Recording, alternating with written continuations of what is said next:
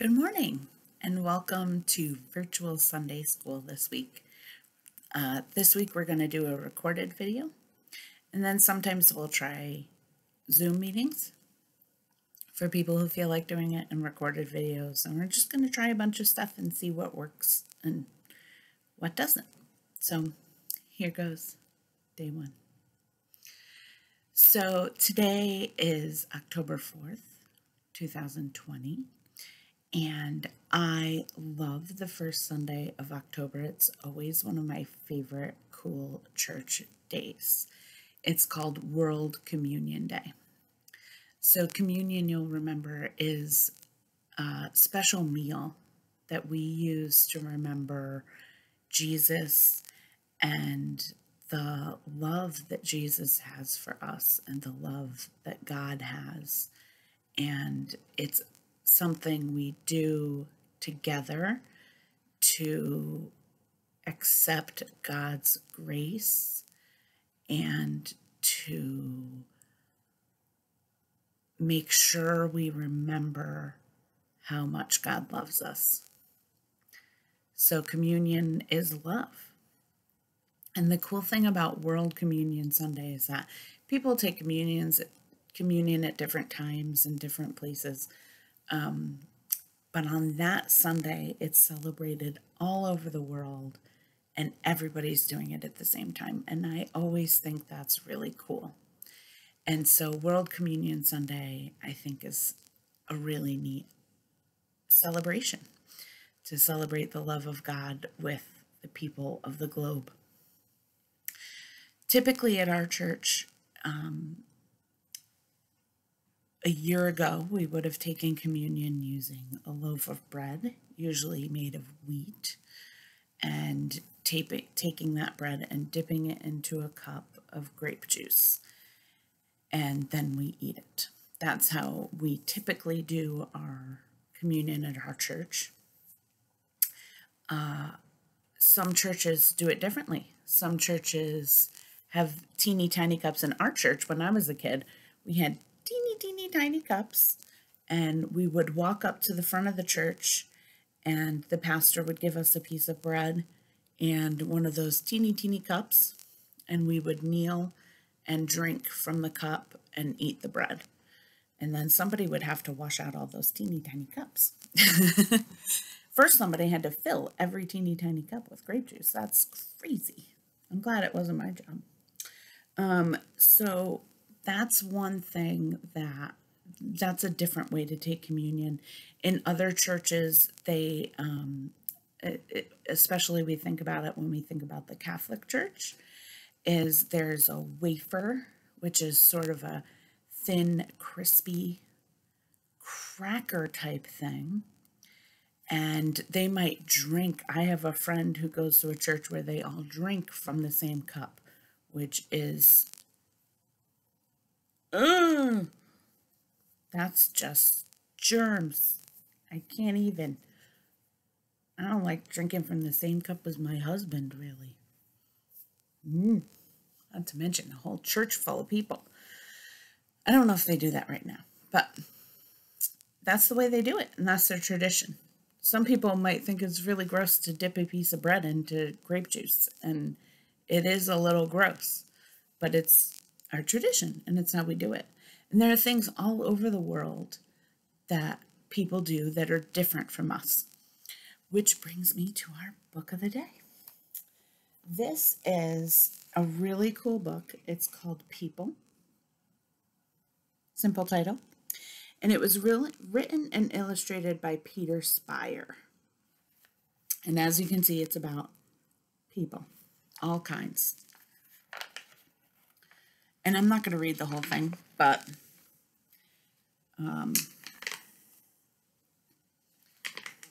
so it talks about how many people there are on the earth. There's about I think it's getting close to 7 billion people on earth right now, and no two people are alike. We have different sizes and shapes, different colors of skin, different eye shapes and colors. Noses come in every shape imaginable. So do faces, lips, ears, and everything else. And think about our hair. Even the hair that you just encounter on a regular day, like even going to Target, think about how many different hairstyles, hair colors, hair textures that you see just in one day here in our town in upstate New York, much less all over the world. That's pretty cool. People are funny. Some with straight hair want theirs to be wavy, and others with little curls want to make them straight. That's absolutely true. So some of the other things I want to highlight are from this book. This is a really cool book, and I'll keep it around church for a while. So if you guys want to take a look at it, you can come over to the church and take a look at it. It says, you know, some of us love noise and some can't stand it. That's very true. And not everybody's idea of a good time is alike. That is also very true. So this is one of my favorite pages to show you guys. It's about playtime. Everybody loves to play all over the world.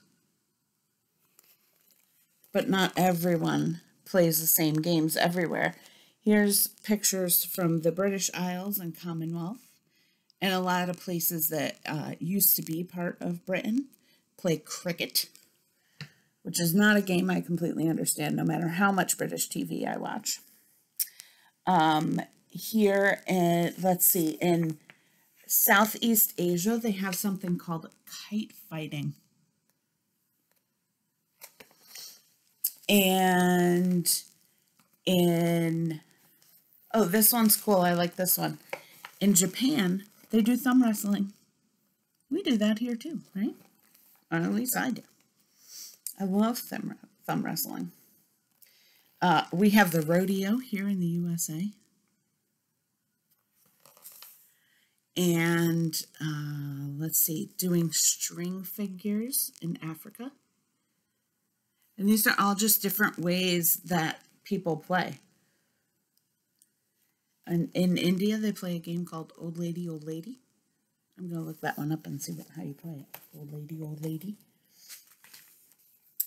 And then on this page, they show the different kinds of homes people build all over the world. And homes are built different ways for different reasons. Sometimes it's because of the way the climate is and where you live. You wouldn't build the same type of house on a snowy hillside in Nepal as you would in the middle of the desert in Mexico. So they have different types of homes for different types of people. It's pretty cool. I love it. Here's some more.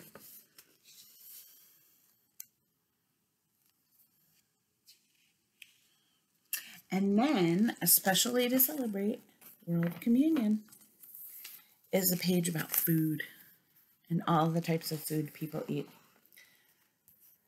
This is really cool. Check it out.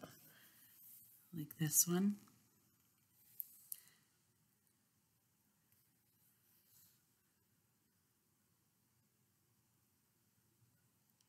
Look at that. Brazilian steakhouse style. It's pretty neat.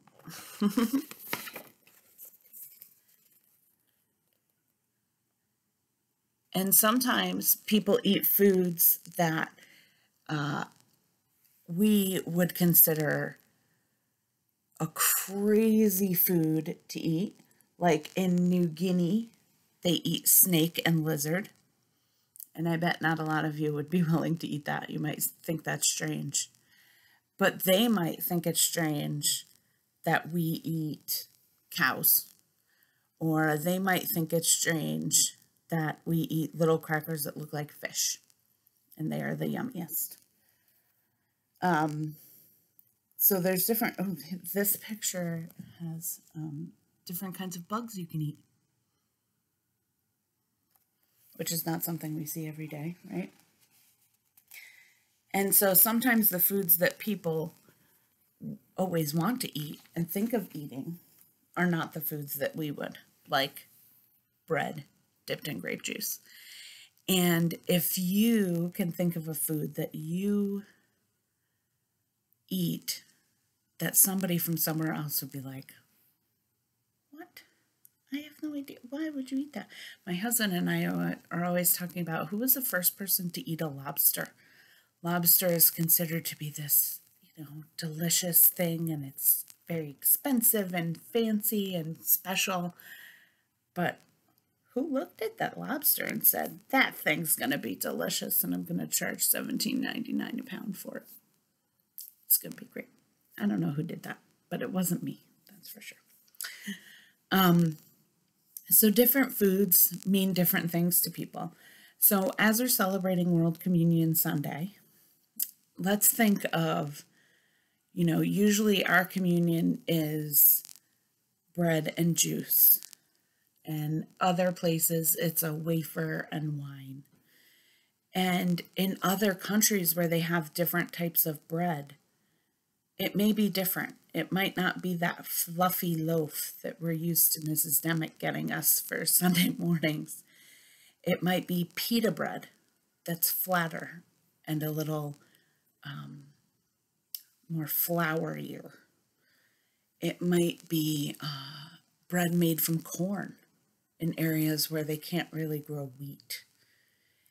It might be a rice cracker in places where rice grows more plentifully than other things. And so think of those today while you're taking communion with your family.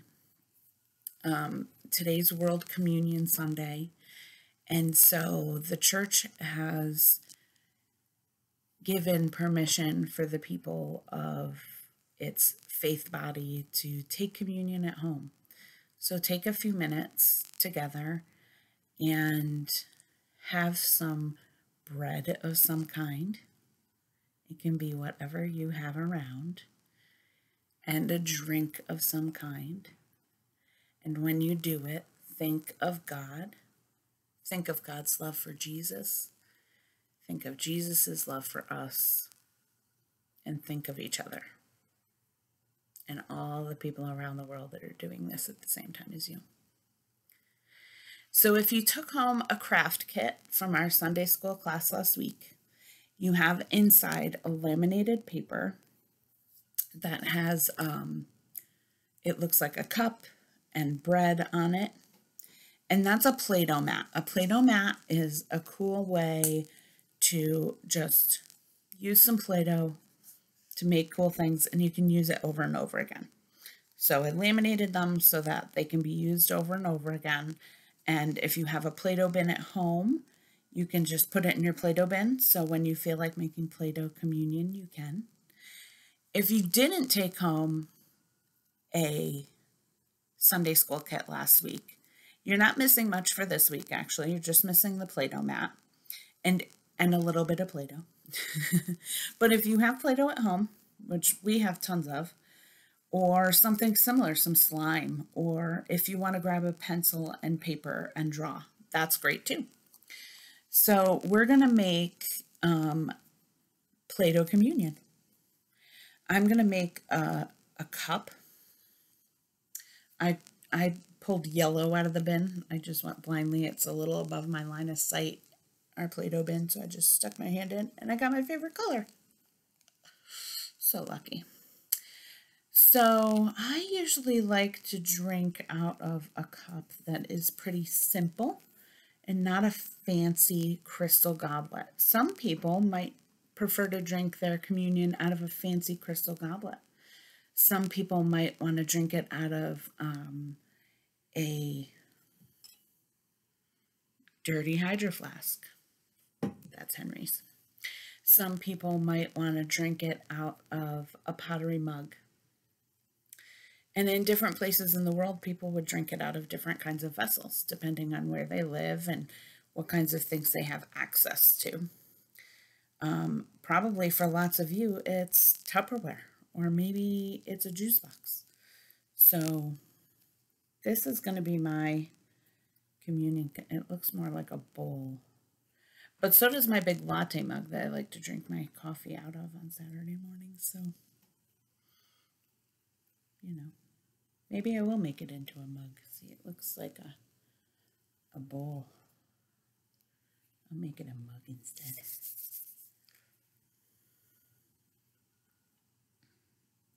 Maybe I'll put 2 handles on it. What are you doing with yours? I'm going to put 2 handles on it.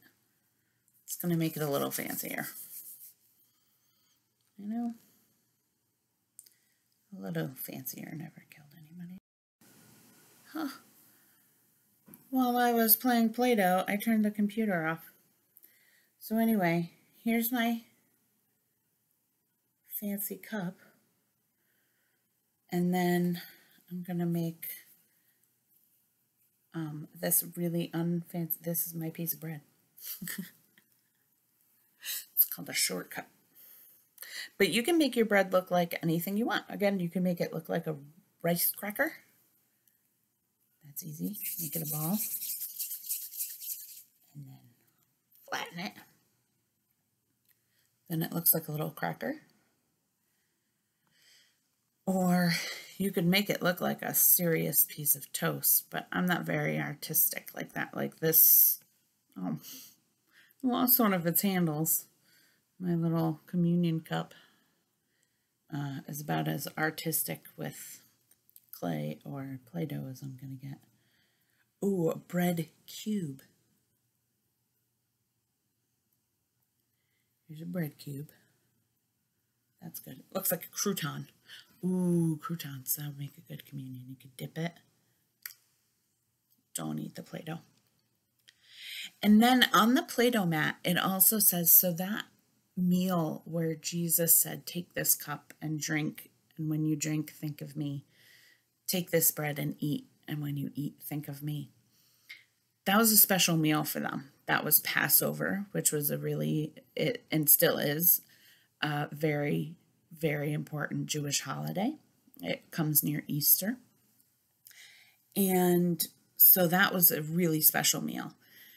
And we don't celebrate Passover in our church, but we all celebrate special things. So think of a special meal that you celebrate and make a Play-Doh version of that special meal. What is one of your special meals? One of my favorite special meals is my mom used to make Swedish meatballs on Christmas Day for Christmas dinner. And they are so good. So I'm going to take my little communion mug I made, and I'm going to put meatballs in it to be my Swedish meatballs. Sue's Swedish meatballs. They're so good. Sometimes she still makes them, but there's a lot more family members now than there were when we were kids. Now we have grandkids and sons-in-law, and it takes a lot of meatballs to feed all those people, and making meatballs is hard, Look, this is just me making 4 little Play-Doh meatballs. It's time-consuming. So now we have taco bowls for Christmas dinner, which, by the way, is my favorite meal in the whole world, is to have a taco bowl.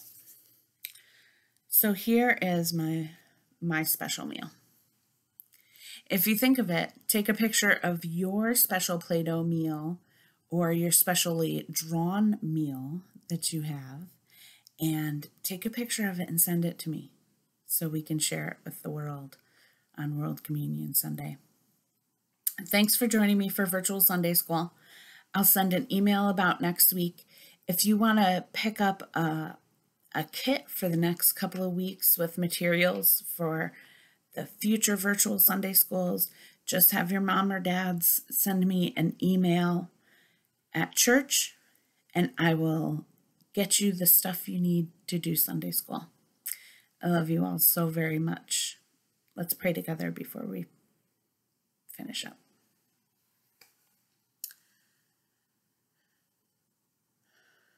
Dear God, thank you for bringing us together on this special Sunday. Help us join with the rest of the world as we remember you and remember Jesus and remember the love you have for us every day. Help us show that love to others so that the whole world can feel the joy that we feel. Amen. Have a great week, everybody. See you soon. Love you.